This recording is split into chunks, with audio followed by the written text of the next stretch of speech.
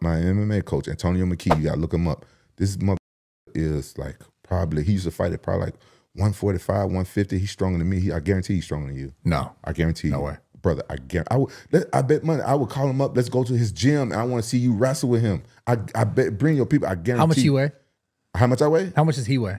Right now, he's older. He's retired. He's probably like he wouldn't be over 160. Damn, I'm 260, bro. I bet you he's stronger than you. No. I guarantee you money. Not in lifting weights. I'm talking about wrestling around and stuff like that. I guarantee you, because he just weighed his genetics. He got strong ligaments and everything. I've seen people like this before. What if I had strong ligaments like that?